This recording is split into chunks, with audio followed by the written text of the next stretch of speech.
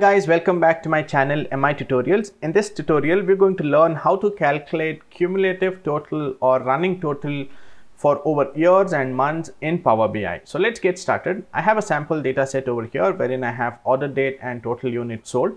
We're trying to calculate the cumulative sum on total units sold in this particular scenario, right?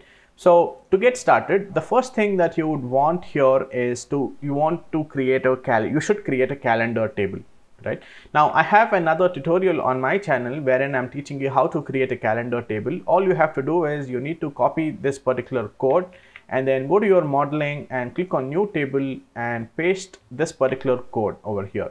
Now in this code over here, you will see that we have hard coded the dates over here.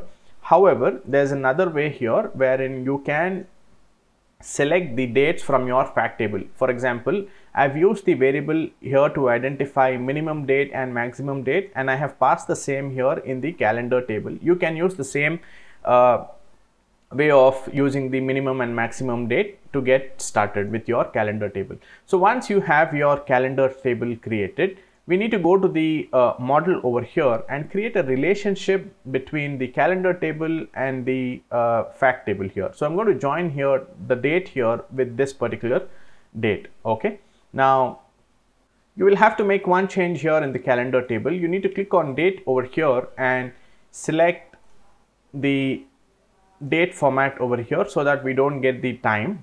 We only get the date, and now we can get started with our measure to calculate the cumulative total. So I'm going to click here, click on new measure and type in cumulative total is equals to, I'm going to use the calculate function here. So I have created a measure here which is called as total units sold. This is basically sum of my units sold column. So I'm going to pass the same measure here in my cumulative total.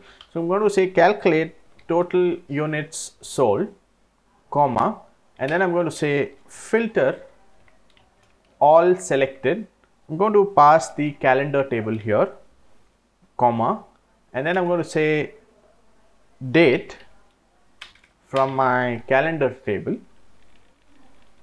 okay, is less than equals to max of my date from the calendar table. Okay, I'm going to close the bracket and press enter.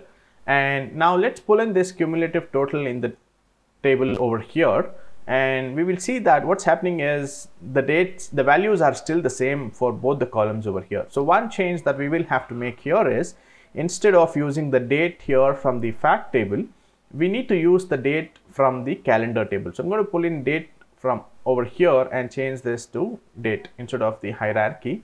So once we have that, now you will see that our cumulative total has started showing to display here. So if you see here, 245 and 117 is 362, 695. So we see that our cumulative total has started working, right?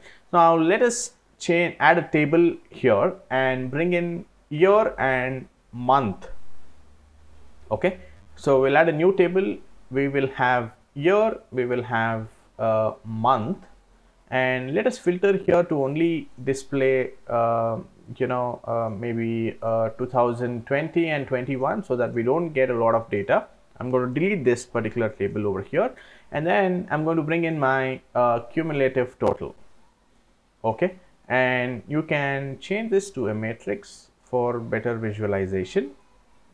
Okay, and put in month here, and you can put in year over here, or maybe add in a category, let's say maybe item type, and bring in month as well below the year over here. Okay, so now you also get the drill down function here. You can say expand to next level so that you will start seeing the months, and this is the cumulative total that you are seeing here. You can also add in a slicer. For example, let's say you want a slicer for year. Let's say you want a list, and let's say you want only for 2020. Okay, so now we are seeing only 2020 sales data, or the unit sold data, and it is only beginning from April of 2020, and then it is accumulating, right? So you can add multiple years into this as well. You can do control select and add in multiple years of data as well. You will see that 2021 we have data from April, August, and all of that, right?